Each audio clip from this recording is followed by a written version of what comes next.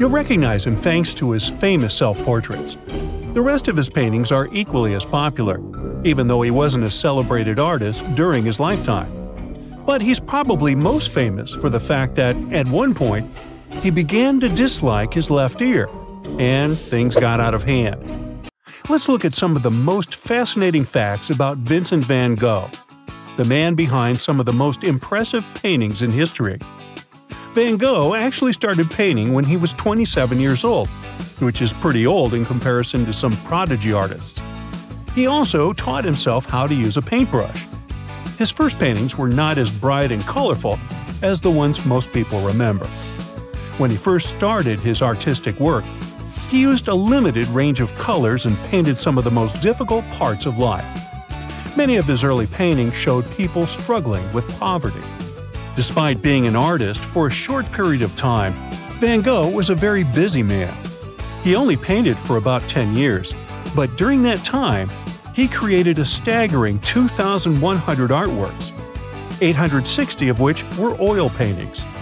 Some art historians have even estimated that he must have created a new piece of artwork once every 36 hours.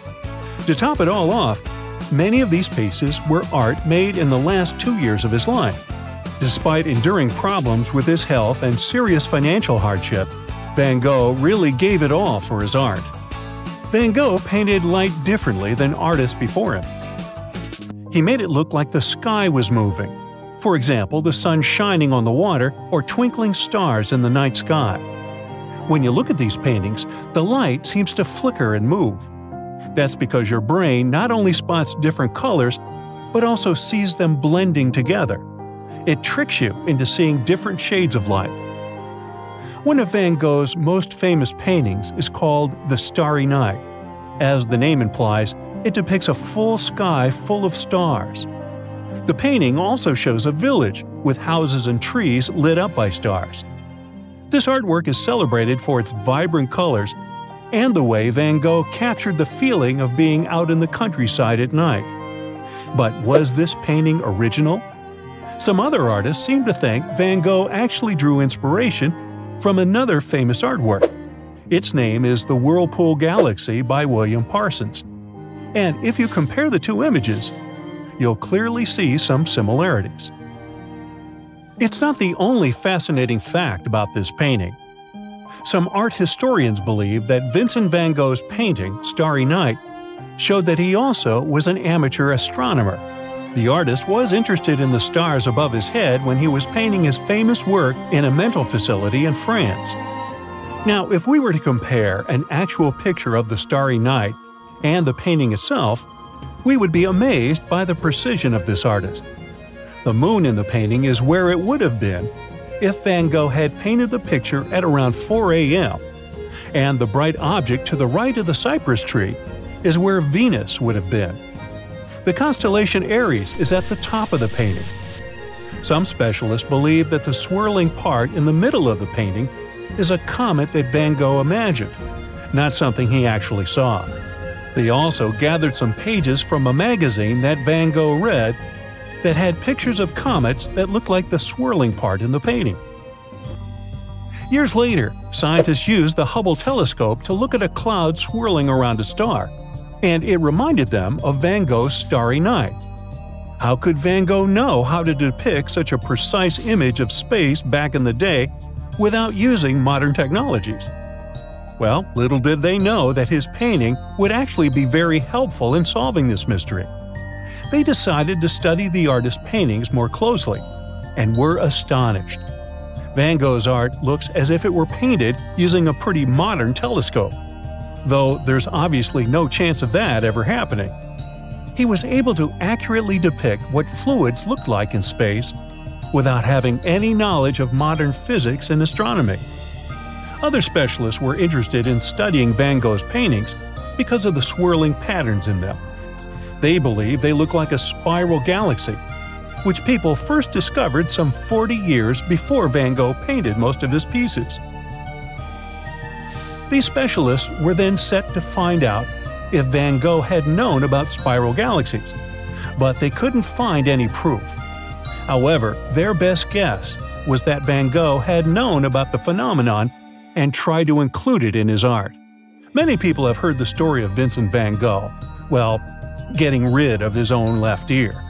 While it's true that he did cause himself some pain, the reason why he did that is still up for debate. Some people say he got into an argument with his friend Paul Gauguin, another famous painter, which led him to this unfortunate decision. But others think that Gauguin himself was the one that caused Van Gogh's harm during a fight.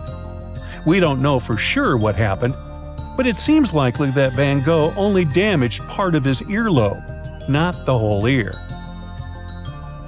Van Gogh painted 43 self-portraits over a period of 3 years because he couldn't afford to hire models and didn't have many other people to paint.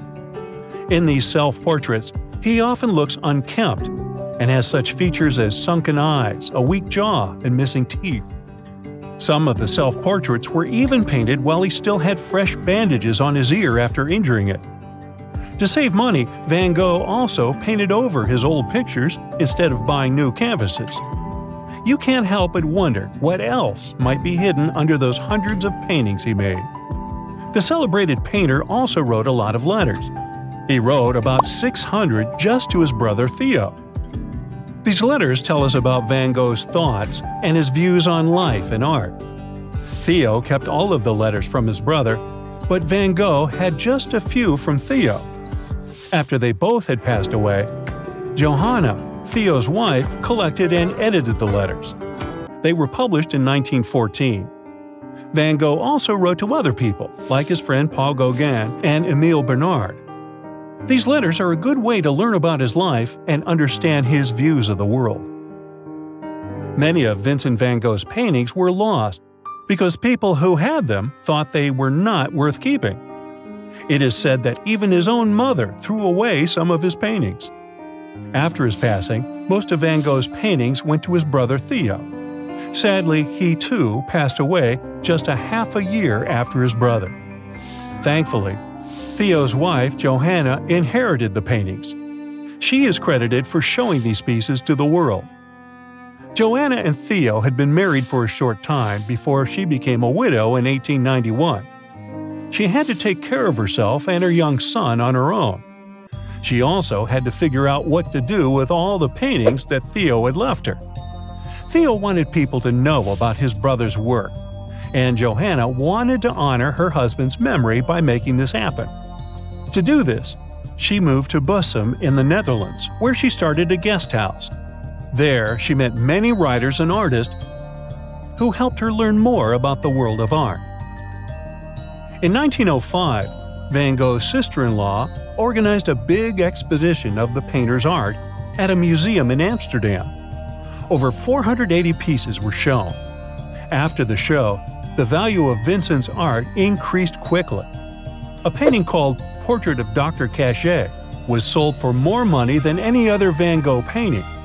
This happened back in 1990 at an auction house, and the price was $83 million. This was the highest amount of money ever paid for a painting. If you adjust for inflation, it would be worth about $180 million now.